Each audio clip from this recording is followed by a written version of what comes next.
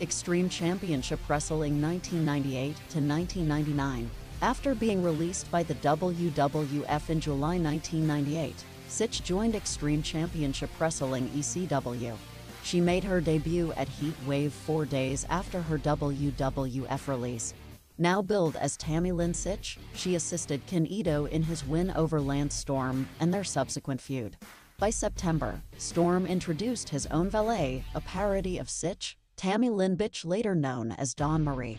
Later that year, amid more rumors of drug use, Sytch and Candido took some time off of television.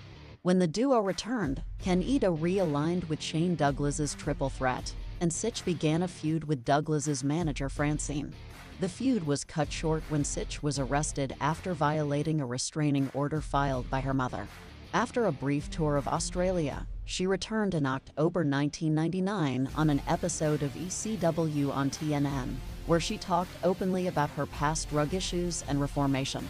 Candido and Sytch left the promotion in December 1999.